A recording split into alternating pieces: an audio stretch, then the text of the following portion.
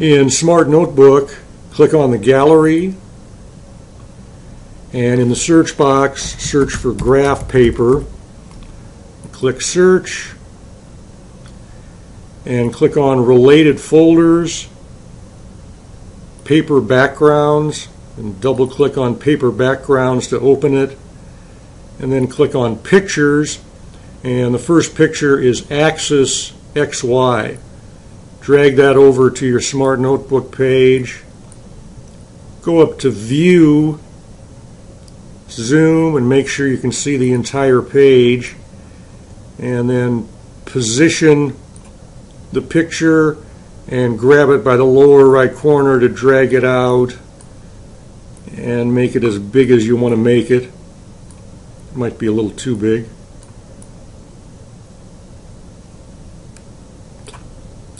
And then right click on the picture, point at lock, and left click on lock in place. So now the graph will be a background and it won't ever move when students are working with it.